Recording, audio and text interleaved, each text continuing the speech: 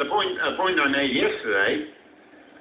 It's all one way. It's all one way, and nobody pays any price.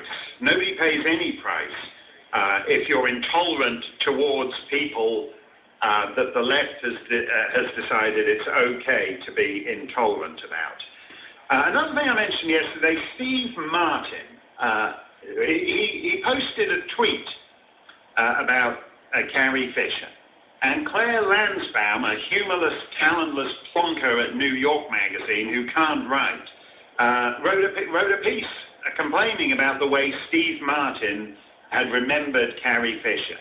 And then tweeted about it. Steve Martin's tweet about Carrie Fisher is extremely bad. And some no-name, talentless, millennial dweeb hack who can't write got Steve Martin, a big A-list celebrity, to back down and delete his sincere, affectionate tweet about someone he knew. This is the nuttiness of it.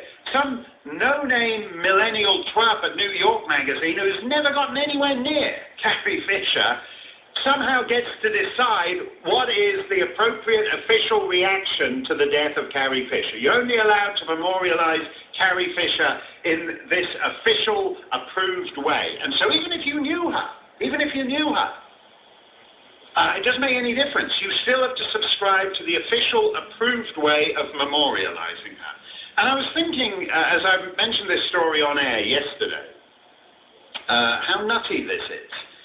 Because one of the great